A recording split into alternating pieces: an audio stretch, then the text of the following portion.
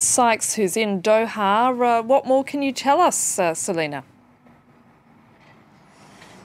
Well, Annette, these are clearly not ideal circumstances with so little time ahead of that big final against Argentina on Sunday. As you said, it's Varane and Konaté who are the latest players to fall ill with this virus circulating in the French squad. The two defenders who featured in the semi-final against Morocco, the pair along with Kingsley Coman out of tonight's training session with the rest of the team. They instead are said to have taken part in a lighter training session in the gym separately from the rest of the team. I'll remind you that this outbreak started earlier this week with first Upamecano, another central defender, and midfielder Adrien Rabiot, the first to fall ill. They were both sitting out of the semi-final against Morocco. Upamecano was on the bench, whereas Rabiot was completely out of that squad, the squad for that game. It has to be said that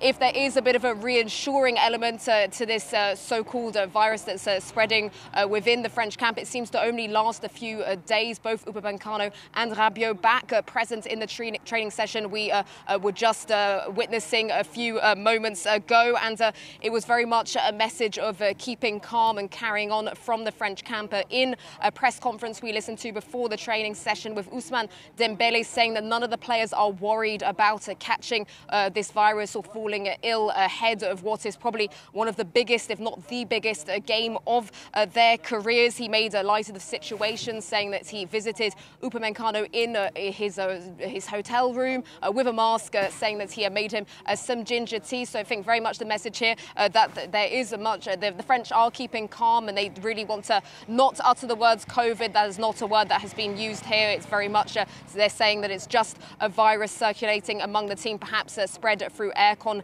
here in Doha. Another bit of team news, both Hernandez and Tchouaméni were also absent from tonight's training session. Nothing to do with the virus. They both picked up knocks in their trainings in the semi-final, against Morocco. Both absent from tonight's training session as well.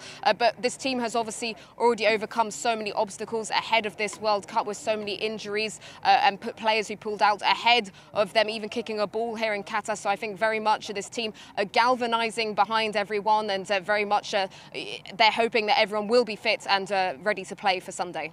Selena Sykes, thank you for that. And that's it for this edition.